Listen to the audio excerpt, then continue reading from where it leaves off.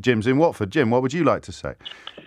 Hello, James. Well, one potential way of looking at this is, yes, we've got immigration into this country. We've got to offer these people a very safe and secure way of seeking asylum and going through the natural process then of whether they're legitimate or not.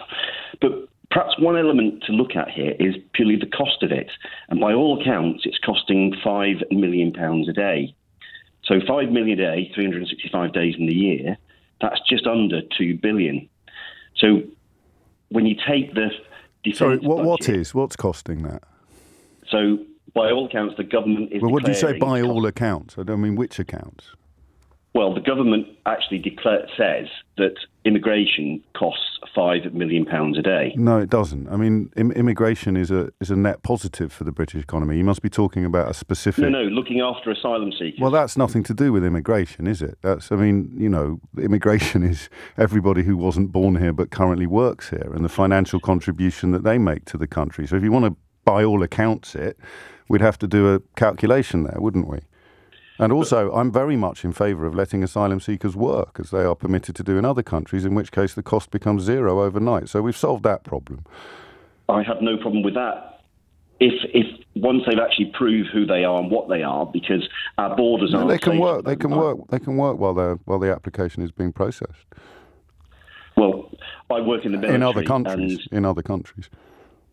Well, I work in the military, and part of my role is to keep this country safe. Yes. So by doing that, when you're actually seeing people actually rolling up on your doorsteps without any paperwork, and there is a huge amount of military. But they're not going to go through the application process, are they? Under your scheme, they're just going to disappear into the black economy, and that of course won't cost the country anything.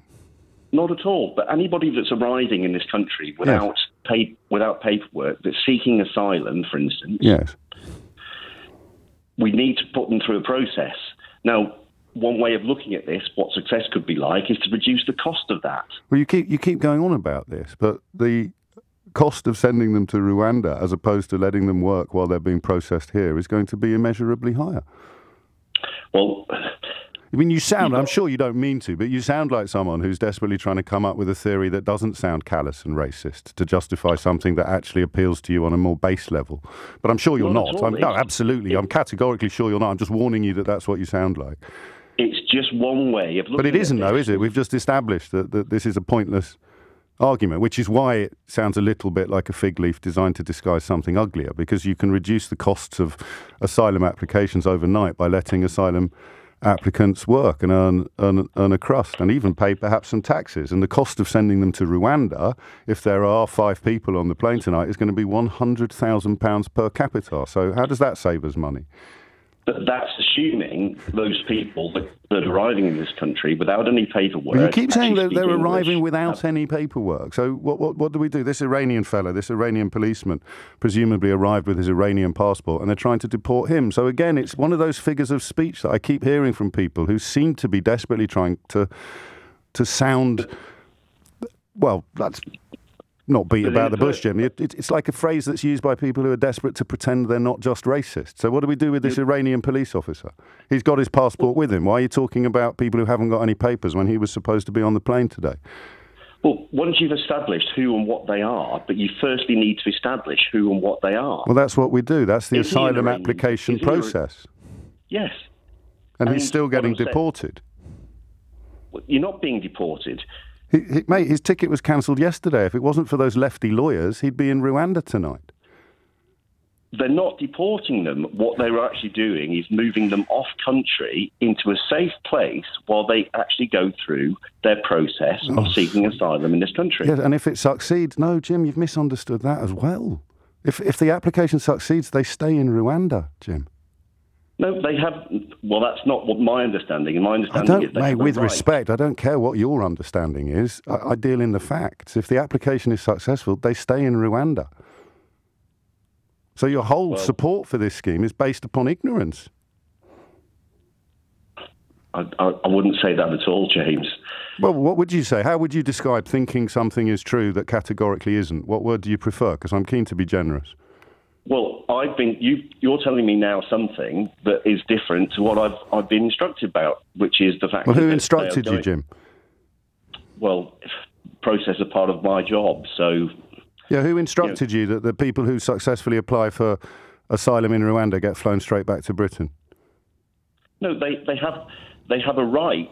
Then, if they're given... No, they don't, Jim. But who instructed you this? Because if this is something that people in the British military are being instructed about, and it's categorically wrong, I'm 100% confident of that. We've got quite a big story on our hands, and I'll have to alert the news desk. So who told you that the successful applicants can come back to Britain? James, I can't go into that. But... Oh, you have to, Jim. Seriously. It's all right. I've signed the Official Secrets Act. So have I. So yeah. So who told you that, there, Jim? James? Who told you that nonsense? Or have you just humiliated yourself on national radio? No, not at all. And so who told you then? Perhaps, James, who told you, Jim? To some of your colleagues. Possibly I do, Jim. But I'm listening to you. I'm listening to you at the moment. So who gave you this false information upon which you've based your entire support for a racist policy? It's not, James, it's not a racist policy. Mate, you didn't know what the policy was until I told you 3 minutes ago. How can you even have an opinion on it? Well, I've been told the policy by who? Very different. Who told you that? My superiors. Now you're lying.